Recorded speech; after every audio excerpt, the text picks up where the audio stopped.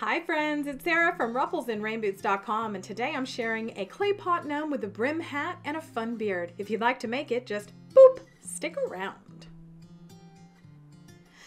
As always, please give this video a like so I know you're here crafting with me. Now this one is fun. I know not everybody shows you the front, back, sides. I am completely transparent. I'm going to show you all the little pieces we made here. A little moss, a little floral brim, and we're just going to start with this. So if you haven't seen the video on how to create a pattern in faux fur, I'll link that down below. I'm using a flannel, a white painted clay pot I got at the Dollar Tree. This one is 3 inches. A 4-inch paper mache cone. Now, if you don't have it, just grab some craft paper and make your own. This is the craft paper I use, which is the Cricut brand, but you can use anything, poster board. I'm going to be using the Dollar Tree floral wire.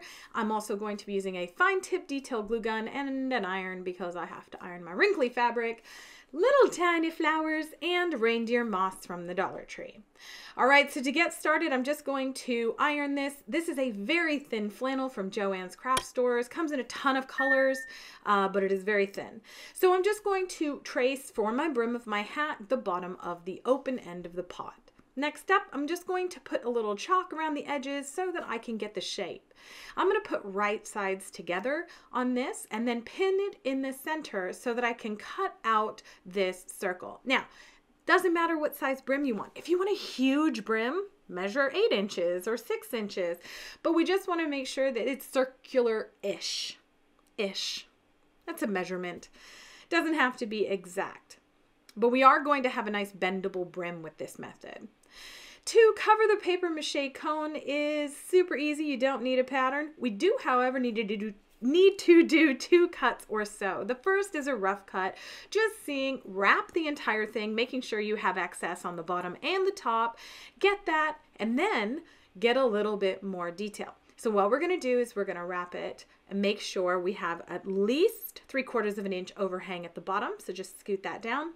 See that? Then when we wrap, we're going to make sure we have at least about 1 inch to 1.5 inches on the top. That's it.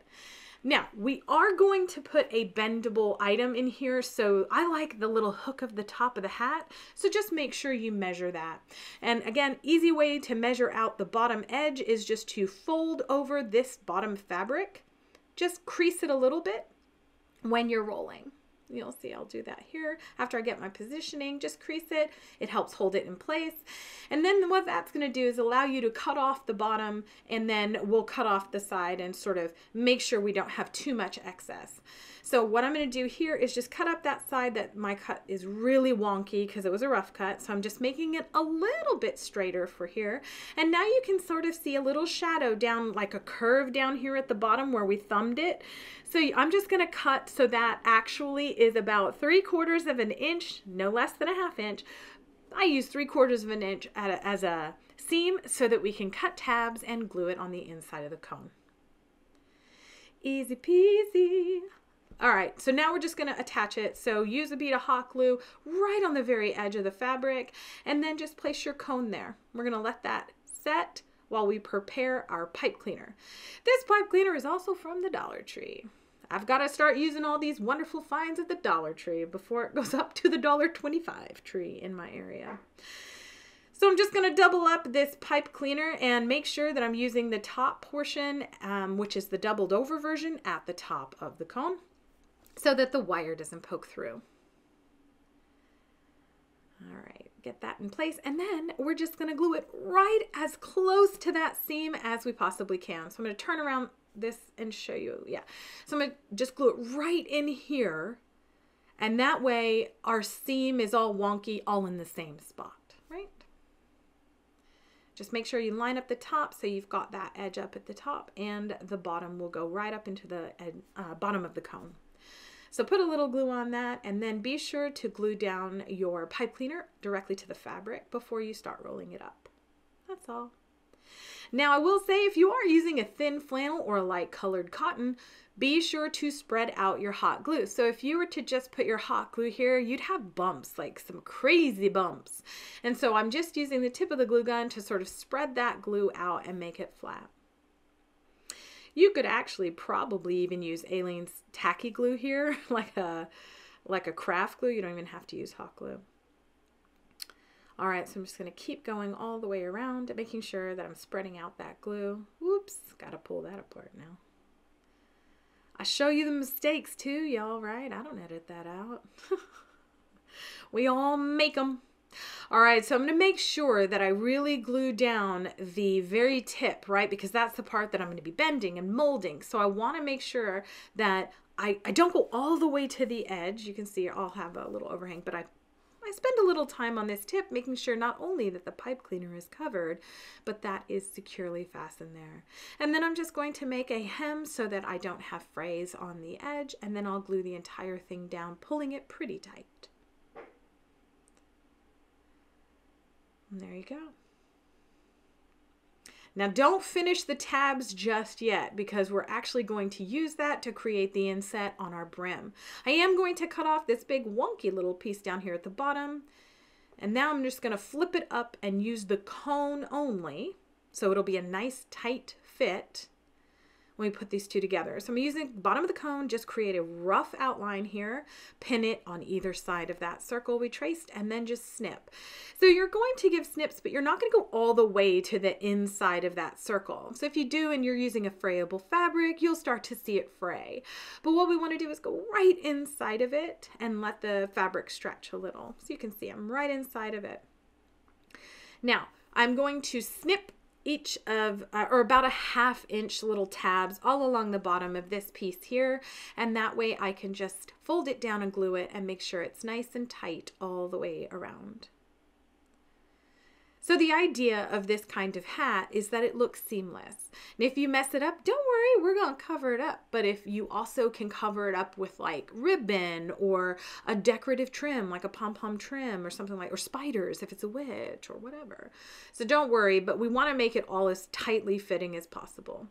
So here I'm going to just measure out some floral wire that goes all the way around the outside. I am going to make it smaller than the outside of my hat, because again, we're working on the wrong side, which means we're going to flip this all out, right? So what we're going to do is just make a circular-ish shape. It doesn't have to be perfect. And then you're going to cut a little bit of an overhang. That'll be our secure point. And let me get my snips. Cut that. I could actually cut this with scissors. It's Dollar Tree floral wire. All right, so you can see how big it is right now. I'm just going to squeeze it and bring it in and then secure the ends with masking tape. That's in everybody's craft room. I have like 70 colors of masking tape. I don't know where I got it. Probably Amazon. All right, so you can see I'm gonna set that aside because now we're going to work on the brim. Somebody asked me to use this, so I hunted it down. It's called Liquid Stitch. If you don't have it, use a glue gun. I am not what you would call proficient at using this yet, and I'm gonna show you why. There's mistakes, kids. Okay, so I'm using a paintbrush to make sure that I try and get it an eighth of an inch all the way around the edge, right? Spoiler alert. It doesn't stay that way. I let it dry for 30 minutes, undid the pins, and then turned it right sides out, which I'm going to speed up so you don't have to watch me fumble with that. Okay, now you can see I'm going to show you, woo, we got a whole big pile of wonky. Look at this. This doesn't look like a circle. Now it does get a little more circular when I take something not pokey and poke, push out the seams. Make sure you don't have any holes, and then tuck in your wire all the way around. You can bend it and then bend it back. So I made mine an oval and then bent it back into a circular shape. So here you can see I'm just going to pull my little brim down over the end or the top of my hat. So you can see right here. And these little tabs, as I glue them down, I'm actually going to pull it to where it almost lines up with the very bottom of this cone.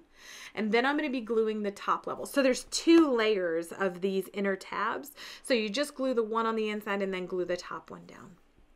All the way around. Remember, you're lining it up almost directly on the edge. So you can see I put one down, and now I'm going to glue this last little top one down right here. Easy peasy.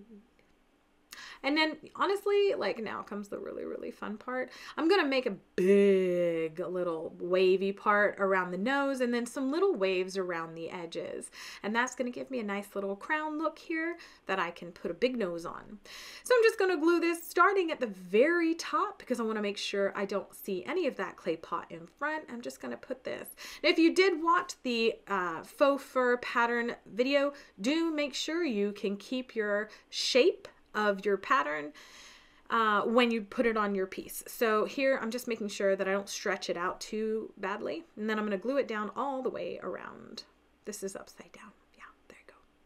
I'm going to split the fur to the fabric backing, and I'm going to add a generous portion of hot glue for my ridiculously sized wood ball for a nose. And then I'm going to put a little hot glue right on the top of the nose and on the inside of this hat. Just not really on the inside, just on that outside brim there, right there. And then pop it down onto the clay pot. Fun. And now it's time to decorate. So I got these little mini flowers at Daiso Japan. They have them at the Dollar Tree and every craft store. I took a little bit of floral tape, a sprig of reindeer moss, and one of these flowers and just made like a little set. And then I made another little set and put it on the outside of that first flower. And what that's going to do is it's going to wrap itself around. So it's going to make like a little arc. I'll show you. Hold on, I'm getting ahead of myself here. All right, so I'm just snipping off the excess at the bottom. So once you have 3 of them together, you can see it just puts it all the way around, a nice little edge. I made 2 sets of those, and then I started assembly with just putting sprigs of the reindeer moss directly onto the hat, all the way around. And then I added what I would consider a generous portion of hot glue to my little arcs here, and then glued those right down as well. And for the very back, I added a little bit of moss and one very closely snipped flower right at the back.